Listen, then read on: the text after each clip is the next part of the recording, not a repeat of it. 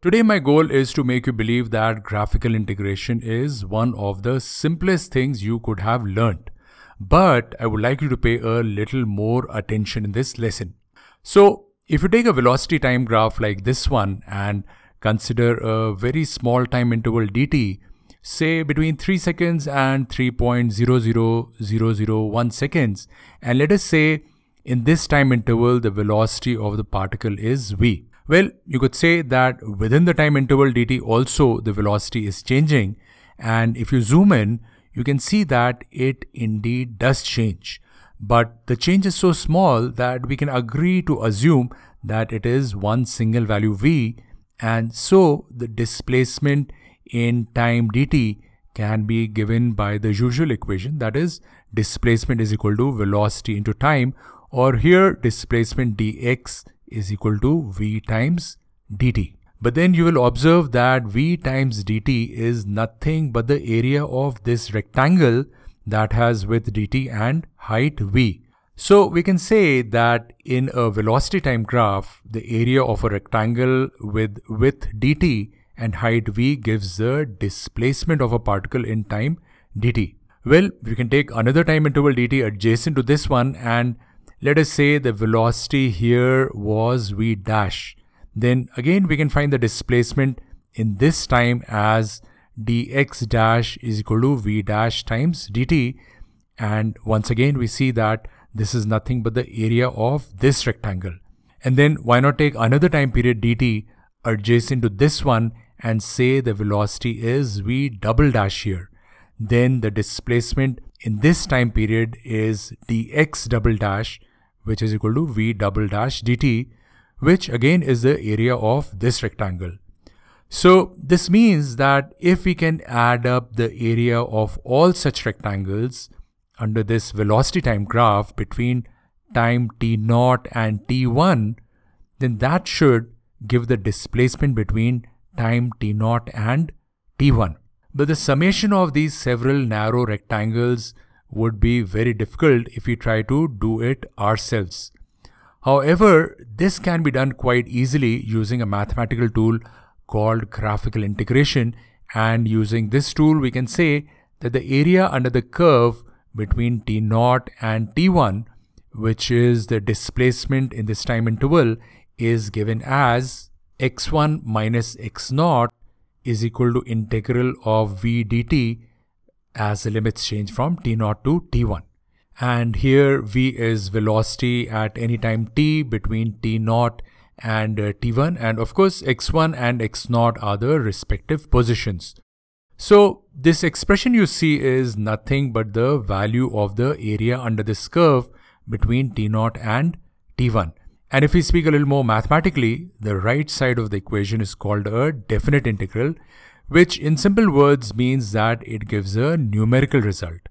So at first it might sound a little confusing, but what this equation is saying is, and please hear it carefully, that if you can find right hand side of the equation, then this value you find is a value of this area, that is the displacement of the object between time t0 and t1.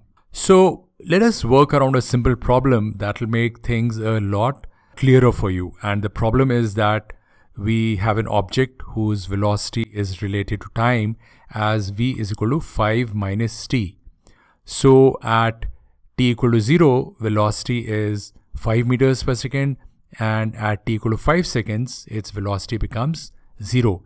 And now you are asked, what is displacement of this object in 5 seconds? So let us use this graphical integration technique to find the displacement between t is equal to 0 seconds and 5 seconds. And the first step would be to make the velocity time graph for this equation, and this curve you see turns out to be a straight line. So the displacement can be written as x5 minus x0, where x5 is the position at time t equal to 5 seconds and x0 is the position at time t equal to 0 seconds. Then using this formula, we do integration between t equal to 0 and 5 seconds, which as we learned should be the area under this curve or this straight line.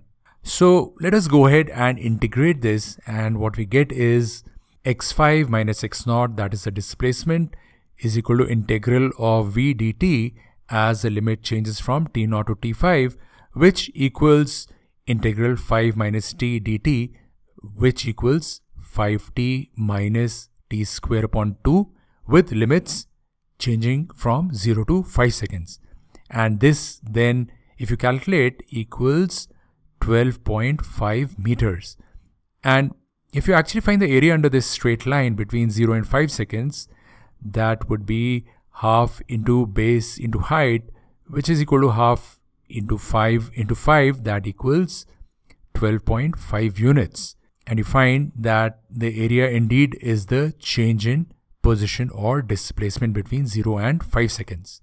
Now, if you are asked what is the displacement between 0 seconds and 10 seconds, that is from here to here, we can use the same equation but just change the limits. So what we get is x10 minus x0 is equal to integral of 5 minus t dt, limits changing from 0 to 10 seconds. And when you solve this, what you get is 0 meters. And the answer should not surprise you, because you see this area is 12.5 meters square, but this area is minus 12.5 meters square. So any area which falls below the x-axis would need to be taken as a negative area, and therefore the two areas add up to give you 0 area and therefore 0 displacement. And if you were to interpret this result, it basically means that the particle moved in one direction from position x0 to x5 between 0 and 5 seconds, but then between 5 seconds and 10 seconds, it came back to its initial position, that is x0, thus making the total displacement 0. So if you are given a velocity time graph like this, and you are asked to find the displacement between t equal to 0 and t equal to 20 seconds, you will find this area, and this area, and then add them up. But you'll just need to remember that this area needs to be taken as a negative number because it is below the x-axis. Now you might say that why do we need to do this integration when you can just find the area of this triangle using simple geometry? Well, you would be absolutely right, and probably that's a way you should solve a problem like this.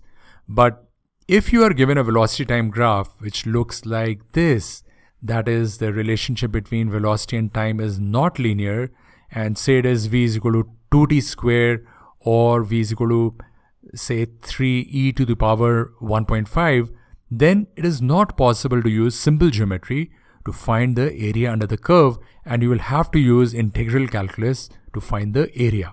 So for this part of the lesson, whatever we have learned so far, I would like you to remember one thing very clearly, and this might sound repetitive but very important.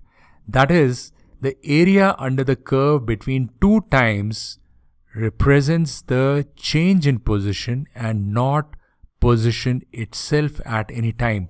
And if you want to find the position at the end of the time interval, that is at t1, all you need to do is use the same equation but take x0 to the right hand side. Okay, let us now move on to the next topic, and that is, what does the area under an acceleration time graph give? So let us start with the familiar equation A is equal to v1 minus v0 upon t1 minus t0, or v1 minus v0 is equal to A times t1 minus t0, or simply A delta t. So this expression is the change in velocity between t0 and t1, because you can see on the left hand side it's a difference between the two velocities. Now if you see an acceleration time graph and take a very small time interval dt and multiply it with acceleration a at that point, and then if you compare it with this equation, you see it is of the same form. So you can say that this is the change in velocity in time interval dt.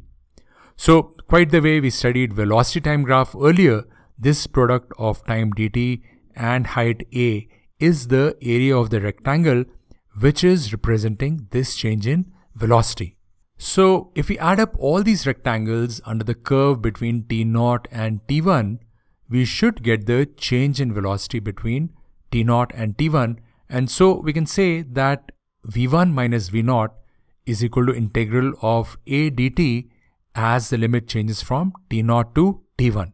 So what this equation says is that if you integrate the function a between time t0 and t1 on an acceleration time graph, then this gives you the value of area under the curve, and this is the change in velocity in that time interval. Again, remember, the area under the curve between the two times represents the change in velocity and not the velocity itself at any time. But if you wish to find the velocity at the end of the time interval, that is at t1, you can use the same equation but take v0 to the right hand side. Then this becomes your formula for velocity at time t1. So you can see how effective graphical integration is. But if you really want to create a strong foundation for yourself in kinematics, I would suggest you go through this playlist. And like always, if you like this video, do give it a thumbs up and see you in the next video.